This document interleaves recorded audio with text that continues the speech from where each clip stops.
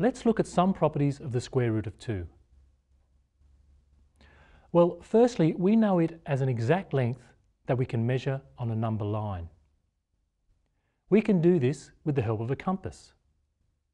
I've drawn our right-angled triangle on a number line and then placed my compass along the length of the hypotenuse, which is the square root of 2, and then found that exact same measure on the number line.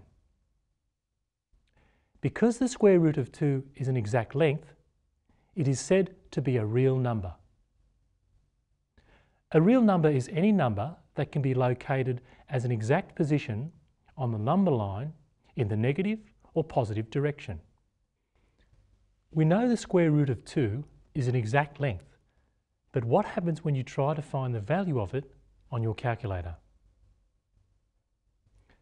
When I did, I got the square root of 2 equals 1.414213,562 because my calculator only goes to 9 decimal places.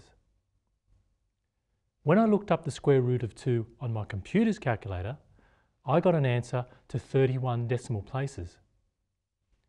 What can you see is happening with the decimal answer to the square root of 2? It doesn't appear to have an end to it, does it? No matter what the accuracy of my calculator, there is no end to the decimal. So we say that the answer to the square root of 2 is a non-terminating decimal or infinite decimal.